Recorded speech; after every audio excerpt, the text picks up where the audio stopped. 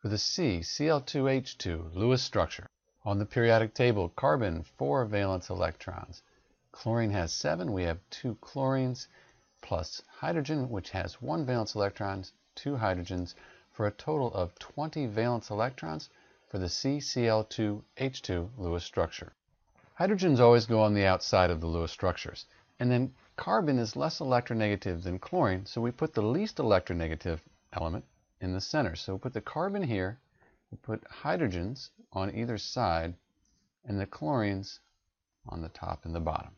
We have 20 valence electrons for the CCl2H2 Lewis structure. We'll put 2 between atoms to form chemical bonds. We've used 8 valence electrons. Hydrogens only need 2 valence electrons, so both of the hydrogens have their outer shells full. So we'll go around the chlorines until we fill their octets or use 20 valence electrons. So we have 8, 10, and 20 valence electrons.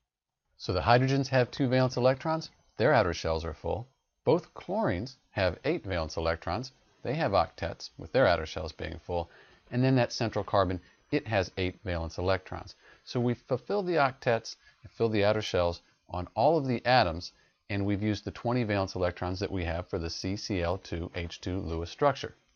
So that's the Lewis structure for CCl2H2. This is Dr. B, and thanks for watching.